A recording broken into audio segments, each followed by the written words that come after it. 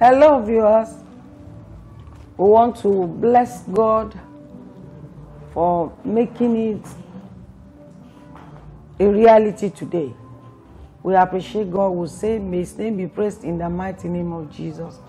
We thank God for Family Outreach Ministry and Foundation for giving us the grace as well.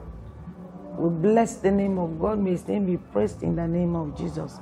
For even the capacity and the ability to bring forth this thing, we give Him all the praise forever in Jesus' name. You are welcome to another edition.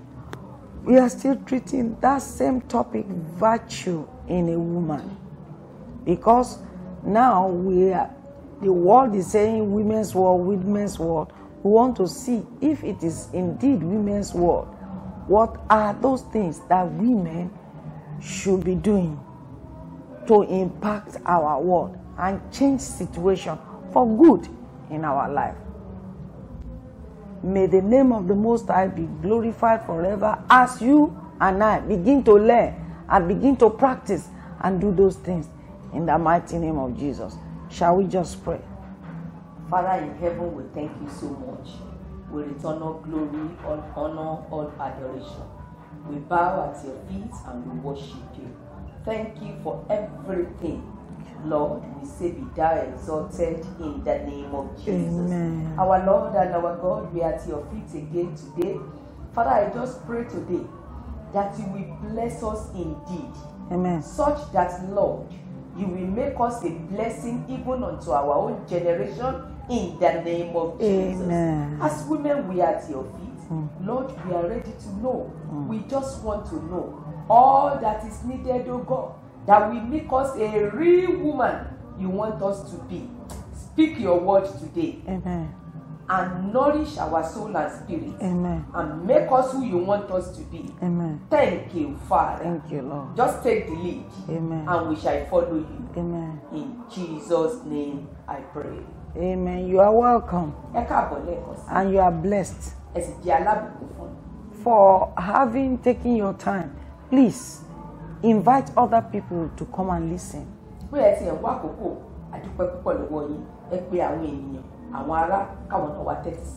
For our world to change, women must know their duty.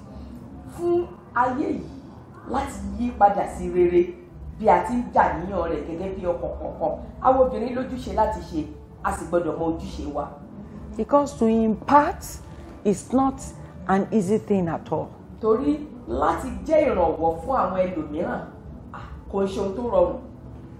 And that is the stage like our country is now.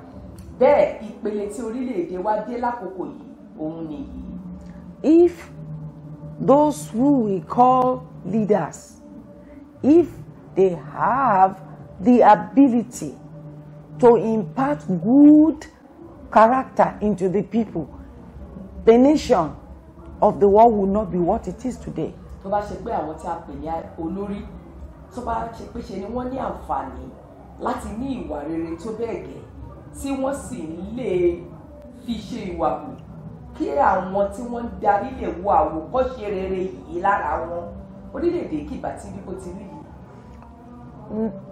are praying that women has a lot of job to do, and if we have a lot of job to do, if you do not know what to do, you cannot do anything.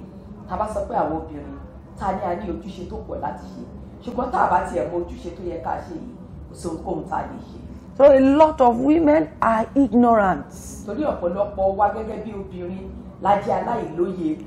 They do not know what to do. And that's why we brought that topic, virtuous women. We treated what virtues are. And after treating virtues, we went into giving examples of those people who are virtuous in the Bible.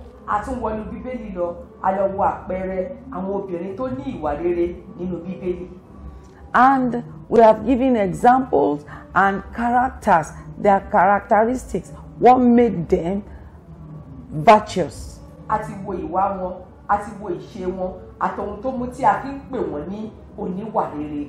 And last week we did women whose character does not befit women.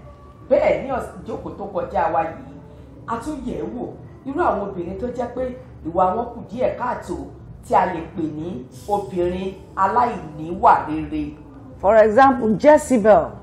Bí àpẹẹrẹ Jezebel. And the second one we treated was Delilah. Ìkejì tí a tún yẹ̀wò náà ni Delilah. And how they have impacted their generation negatively. Àti bí àwọn wọ̀nyí ṣe kó ipa búburú lórí ìran tiwọn. And we are citing those examples so that you will know that whatsoever you are sowing now, you will definitely reap. A mú àwọn nǹkan wọ̀nyí jáde fún wa gẹ́gẹ́ bí àpẹẹrẹ láti mọ̀ pé ohunkóhun tí a bá gbìn òun la ó ká. Knowing fully well that God is looking unto us as the salt of the world.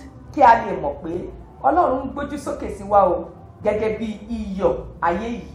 Is looking up unto us as the light of the world. Ó ń wò wá pé ká lè jẹ́ ìmọ́lẹ̀ nínú ayé yìí.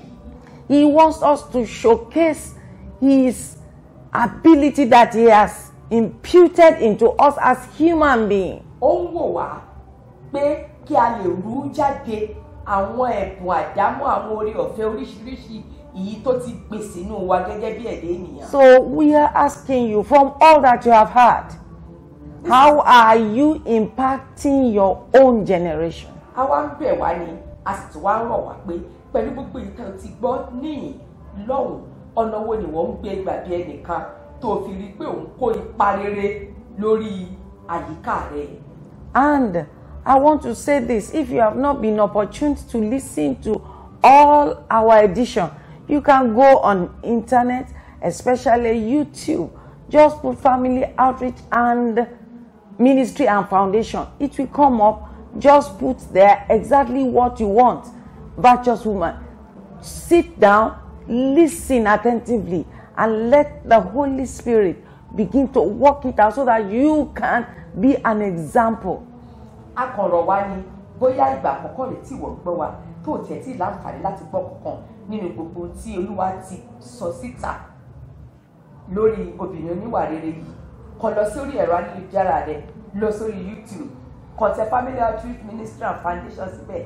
Á gbé gbogbo tá a ti ṣe jáde fún wa tó bá ti lè kọ obìnrin oníwà rere. Á gbé gbogbo ẹ̀ jáde, jókòó, farabalẹ̀, fàyègbẹ́ ẹ̀mí mímọ́ kó lè sọ túmọ̀ rẹ̀ fún ọ.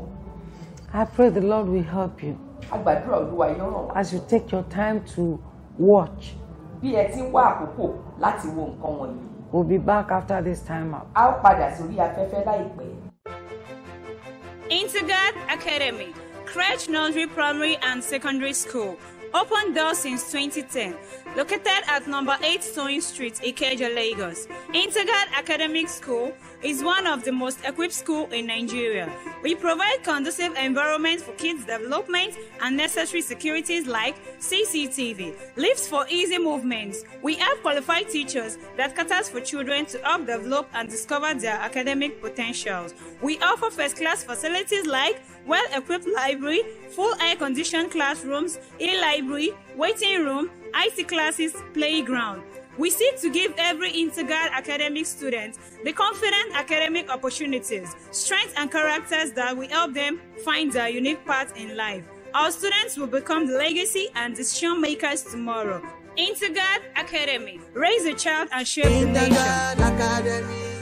Raise a child and shape the nation.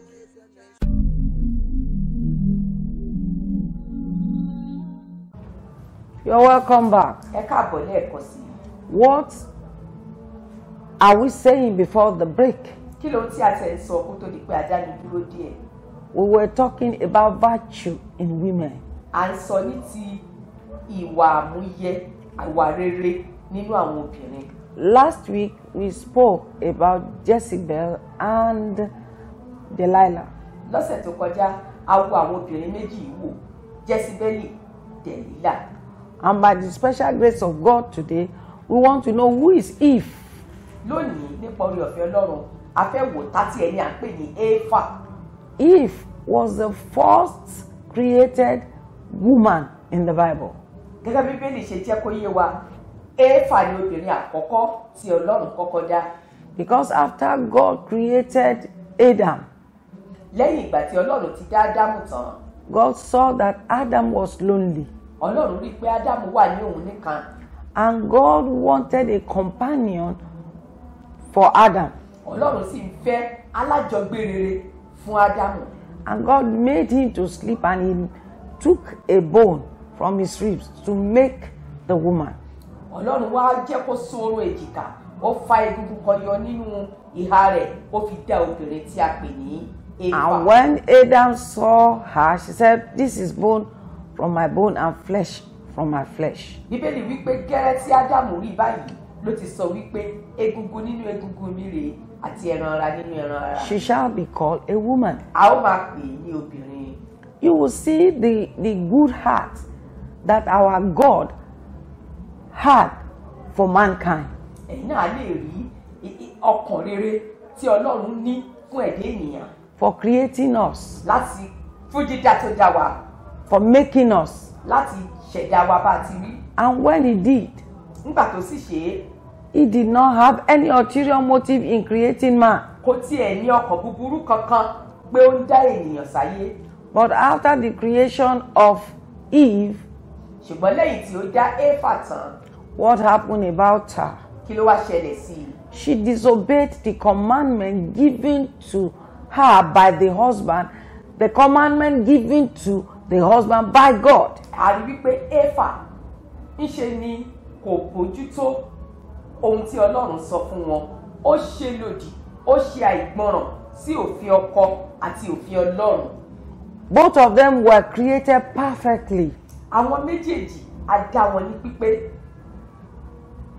God made them in his own image, Ọlọ́run dá wọn ní àwòrán ara rẹ̀ perfect, ní pípé, free, láì lábùkù kankan, with their free will. pẹ̀lú ọkàn àti ṣe èyí tí Ọlọ́run ní tó fi fún wọn. He created them with an ability. Ó dá wọn pẹ̀lú oríṣiríṣi ẹ̀bùn àdámọ́ tó lè fi ṣe ohunkóhun. To cultivate a godly character. Nínú èyí tí wọ́n á fi lè ní àmúyẹ ìwà rere bíi ti Ọlọ́run. And exhibit the qualities in God. Kí wọ́n sì mú jáde káwọn èèyàn lè rí nínú wọn pé iṣẹ́ ọwọ́ Ọlọ́run rèé, àwọn ìwà rere Ọlọ́run kó lè jẹ jáde nínú wọn. God made that ability in them to love. Ọlọ́run fi sí wọn nínú ara láti lè fẹ́ ẹnìkejì. And not just to love Kì í ṣe láti alone. fẹ́ ní nìkan. He added wisdom to them. Ó tiẹ̀ tún fún wọn ní ọgbọ́n pàápàá. And Eve and Adam were living happily. Àwọn méjèèjì, Éfà àti Ádámù, wọ́n sì ń gbé ní àlàáfíà àti ayọ̀. They both knew that God said they must not eat certain fruits. Àwọn méjèèjì mọ̀ dáadáa pé Ọlọ́run ló sọ fún wọn pé àwọn ò gbọdọ̀ jẹ àwọn èso kan. If you eat out of the fruit, you will die. Wọ́n mọ̀ dáadáa pé Olúwa sọ fún wọn pé táwọn bá jẹ nínú èso yìí, kíkú làwọn ó kú. But what happened? Ṣùgbọ́n kí ló ṣẹlẹ̀? They ignored that instruction from God. Wọn ò ka ọ̀rọ̀ tí Ọlọ́run sọ yìí, wọn ò kà sí rárá. They did not, can I say they did not believe it?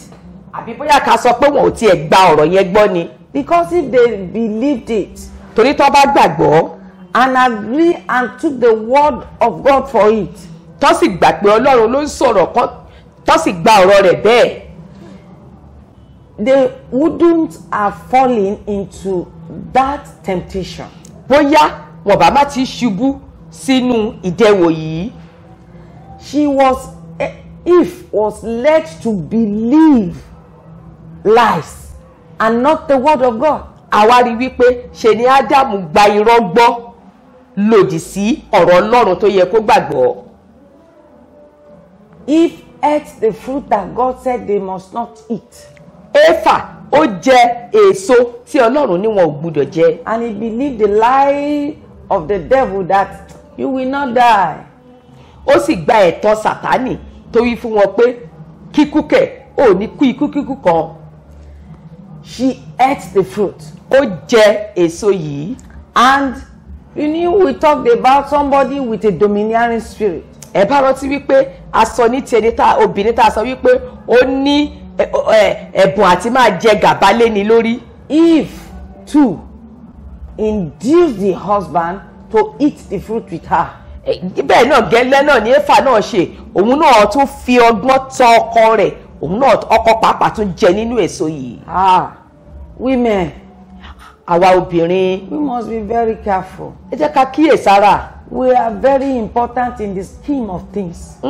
Tá bá sọ ní ti ìpinnu Ọlọ́run, ètò Ọlọ́run, a ṣe pàtàkì níbẹ̀. And we have to know that he made us helpmates to this one. A sì gbọ́dọ̀ mọ̀ pé olùrànlọ́wọ́ l'Ọlọ́run dá wa fún àwọn wọ̀nyí. For our husbands. Fún àwọn ọkọ wa. We are not supposed to take their position. Kì í ṣe pé ká wá gba ipò wọn mọ́ wọn lọ́wọ́. What they say, yes, we can consider it. Ohun tó bá bá wa sọ, a lè gbà yẹ̀wò.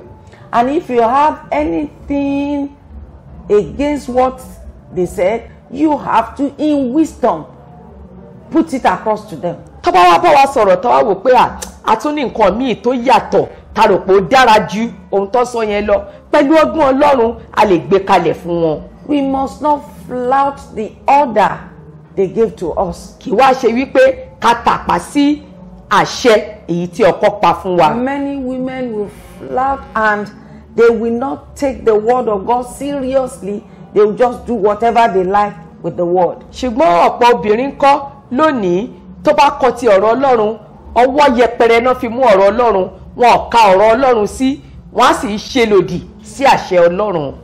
And this starts from when your husband gives you an instruction or told you, please can you consider these things. Ṣùgbọ́n lè bẹ̀rẹ̀ láti ìgbà tí ọkọ bá ti ń bá wa sọ̀rọ̀ nínú ilé tó fún wa láṣẹ kéékèèké tá a lè pamọ́. If we cannot take hold onto those words, then if God in heaven will talk to us, you will not be able to hear. Nígbà tí àwọn ọkọ bá ń fún wa ní àwọn àṣẹ kéékèèké wọ̀nyí tá a lè pa wọ́n mọ́ lọ́ọ̀dẹ̀, ó dájúdájú tọ́lọ́run tìkára rẹ̀ bá wa sọ̀rọ̀, a ò tiẹ̀ lè gbọ́ pé ó ń sọ nǹkan kan. I pray we will not miss it in Jesus' name. Mo gbàdúrà pé lórúkọ Jésù a máa ní pàdánù ní orúkọ Jésù. We will not fail God. A ní kùnà oore ọ̀fẹ́ Ọlọ́run o. We will not falter. A ò dẹ̀ ní ṣubú lójú ọ̀nà náà. We will not fall. A ò ní ṣubú pẹ̀lú. We will stand by the word. A lè dúró ti gbogbo ọ̀rọ̀ Ọlọ́run. Because the word can liberate us. Torí ọ̀rọ̀ Ọlọ́run yìí ó lè tú wa sílẹ̀. He gave them instruction. Ó fún wọn ní ohun tó yẹ pé wọ́n ṣe, ó pàṣẹ fún wọn. But the devil came through the woman to make them become disobedient children. Lẹ́yìn àṣẹ tí Ọlọ́run pa yìí, Sátánì lo àrékérekè láti pàṣẹ obìnrin, ó mú kí wọ́n ṣe lòdì sí àṣẹ Ọlọ́run. The devil cannot go through the husband. Sátánì yìí kò lè gba ọ̀dọ̀ ọkọ wọlé. He came in through the wife. Ṣùgbọ́n ó gba ọ̀dọ̀ ìyàwó wọlé. I stand on Christ the solid rock. A dúró báyìí lórí Kristi àpáta. In the mighty name of Jesus. Pé ní orúkọ Jésù Kristi. The devil will not penetrate your home through you, the female, in that house, in those homes, in the name of Jesus. Sátánì ò ní ráàyè láti ọ̀dọ̀ rẹ bí obìnrin àti bí ìyá nínú ilé láti wọlé sínú ẹbí yín ní orúkọ Jésù Kristi. We'll be back after this time out. A ó tún padà sórí afẹ́fẹ́ láìpẹ́. Golf View Hotel and Suites gives you a free view of golf games going on live on Ikeja Golf Court from the comfort of the hotel rooms, especially the VIP rooftop lounge. The rooms are exclusively luxurious, easily accessible about 5 minutes drive from the local airport and approximately 10 minutes from Murtala Mohammed International Airport. Golf View Hotel and Suites is situated at number 12 General Adeyinka Adebayo Road, GRA Ikeja, Lagos. Call 0700 Golf View and 07000 Golf View for reservation. Golf View Hotel and Suites, a bright and beautiful magical experience.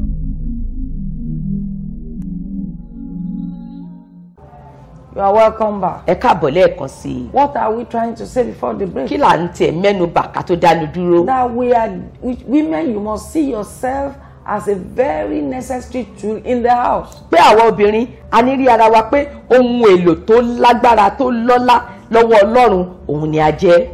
we must be able to submit to our own husband. A gbọ́dọ̀ lè jẹ́ni tó ń tẹríba tó ń jọ̀wọ́ ara wa fún àwọn ọkọ wa. And the instructions given to us, we must try as much as we can when we weigh it in the word of God to go about it with wisdom.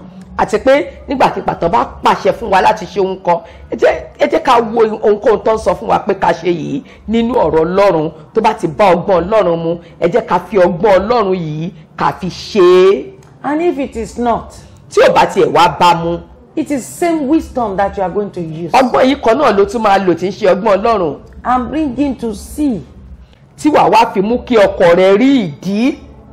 We must not take laws into our hands. Tó bá ti lè jẹ́ kó rí ìdí tí ò fi yẹ kó lè ṣe yìí, má gba àkóso sí ìkáwọ́ ara rẹ. Eve took laws into our own hands. Kì í ṣe pé ká gba ìṣàkóso sí ọwọ́ ara wa. Eve took laws into our own hands. Ṣùgbọ́n bó ṣe ní ti Éfà ó gba àkóso sọ́wọ́ ara rẹ̀. And she ate the fruit. Ó sì jẹ èso yìí. Believing the devil. Ó gba Sátánì gbọ́. And when the husband came, nígbà tọkọ rẹ̀ náà dé, she gave it to the husband. Ó tún fún ọkọ jẹ. Ó tún fún ọkọ jẹ. Ó fi tọ́ ọkọ pẹ̀lú. I pray you men, you will not lose your leadership ability in the home in the mighty name of Jesus. A gbàdúrà pé ẹ̀yin ọkọ pàápàá ẹ ò ní sọ ipò yín bí orí nù nínú ilé ní orúkọ Jésù Kristi. And when both of them now ate the fruit, ìgbà tí àwọn méjèèjì wá jẹ oúnjẹ yìí, what is the resultant effect? Kí wá ní tó ṣẹlẹ̀, kí ni àbájáde èso tí Ọlọ́run ní kó má jẹ tí wọ́n jẹ yìí? Man became a dying man. Ìgbà náà ni ènìyàn wá di ẹni kíkú. The opportunity we had, we lost it. Àǹfààní tá a ní nínú ọgbà Ídẹ́nì yìí asọnù. But we thank God because God is ever thinking for us. Ṣùgbọ́n a dúpẹ́ lọ́wọ́ Ọlọ́run ẹni tó ń rò ní ti ènìyàn láti ìgbà dé ìgbà. Every day, every moment. Láti ọjọ́ àti ìgbà dé ìgbà lọ́lọ́run ń rò nípa wa. He sent his only begotten son. Nínú èrò yìí náà ló gbé e débi pé kí òun rán ọmọ bíbí òun kan ṣoṣo yìí wá sínú ayé. And Jesus came to the world. Jésù ọmọ Ọlọ́run sì gbà ó sì wá sínú ayé náà. Perfected the work of our salvation. Ó ṣe àṣepé iṣẹ́ ìgbàlà wa. And he said on the cross, it is finished. Ó wá sọ lórí igi àgbélébù pé ó parí. And immediately as he said it, we are liberated from sin for as many that will come unto him. Lójú kan náà ni a tú wa sílẹ̀ kúrò lọ́wọ́ ẹ̀bi ẹ̀ṣẹ̀ fún iye ọkàn tó bá tọ̀ wá. If you come anytime, he will in no wise cast you out. Tí ìwọ náà bá lè jẹ́ tọ̀ Jésù yìí wá, kò ní ta ọ́ nù bí ó ti wù kó rí. So dear listener, torí náà ẹ̀yin olùgbọ́ wa, please ẹ jọ̀ọ́ consider all these things. Ẹ gba nǹkan wọ̀nyí yẹ̀rù. Because our world is perishing. Nítorí ayé ń ṣègbé láti ìṣẹ́jú dé ìṣẹ́jú. Look at what is going on in our world. Ẹ wo ohun tó ń ṣẹlẹ̀ nínú ayé nísinsìnyí. Fearful things. Ẹ wí àwọn ohun ẹ̀rù tó ń ṣẹlẹ̀. The only person that can redeem the situation is God. Ẹnìkan ṣoṣo tó lè bá wa tún gbogbo ṣe kó dá gbogbo padà bọ̀ sípò òun náà ni Ọlọ́run. Through our Lord Jesus Christ who died for us. Nípasẹ̀ Jésù Kristi ọmọ Ọlọ́run ẹni tó kú fún wa. I pray. Mo gbàdúrà ní orúkọ Jésù. It shall be well with you. Yóò dára fún ọ. Well with us too. Yóò dára fún We gbogbo will wa. all be obedient people. A ó jẹ́ ẹni tó ń gbọ́ràn ní orúkọ Jésù. What are the lessons that we can learn from Eve? Ẹ gbọ́ ẹ̀kọ́ wo gan la wá lè kọ́ lára Éfà? Eve as well is a warning example of the danger of dwelling on wrong desires. Éfà náà jẹ́ ẹnìkan tá a lè kẹ́kọ̀ọ́ lára rẹ̀ gẹ́gẹ́ bí àpẹẹrẹ ẹni tó ní ìfẹ́ tó lòdì sí ti Ọlọ́run. What desire are we even talking about? Ẹ̀gbọ́n náà ìfẹ́ kí ló ń tà sọ pé a ní ìfẹ́ sí? If desire to go against the will of God. Àní Éfà ní ìfẹ́ àti ṣe lòdì sí ìfẹ́ Ọlọ́run tàbí àṣẹ Ọlọ́run. Against the clear-cut instruction and command from God. Àní ó ṣe lòdì sí òfin tó dájú tí Ọlọ́run pa fún wọn tó sì yé wọn dájú, ó yé wọn dáadáa pé má jẹ́ ni Ọlọ́run sọ, ó sì ṣe lòdì sí i. She developed an overpowering longing. A rí wípé ó ní ìfẹ́, ọkàn rẹ̀ ń fà sí i láti ṣe ohun tí Ọlọ́run ní kó má ṣe yẹn. To take what did not belong to her.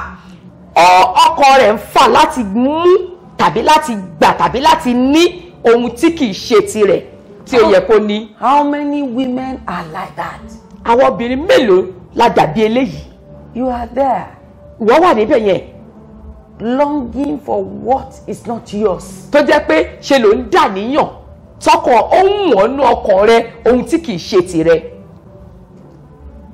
Is a warning example. Àpẹẹrẹ ìkìlọ̀ leléyìí. What God wants for you will come your way. Be patient. Sórí ohunkóhun tí Ọlọ́run ní fún ọ á jẹ́ tìrẹ tí o bá lè mú sùúrù díẹ̀. Learn not to flout the order and commandment given to you by reasonable people.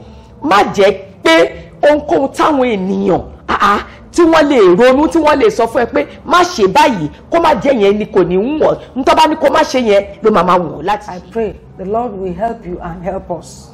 Mo gbàdúrà o, Olúwa á ràn ọ́ lọ́wọ́ á sì ràn àwa pẹ̀lú lọ́wọ́. Let our desire be positive, impacting the world positively. Ẹ jẹ́ kí ìdàníyàn ọkàn wa jẹ́ èyí tí ó dára láti lè pé ká kó ipa rere lórí ayé tí a wà nínú rẹ̀ yìí. It shall be well with you. Yóò dára fún ọ. From I, your regular hostess, Bisi Olowo and Rẹ̀mí Afọlábí. We love you with the love of Christ. Till next week, same time.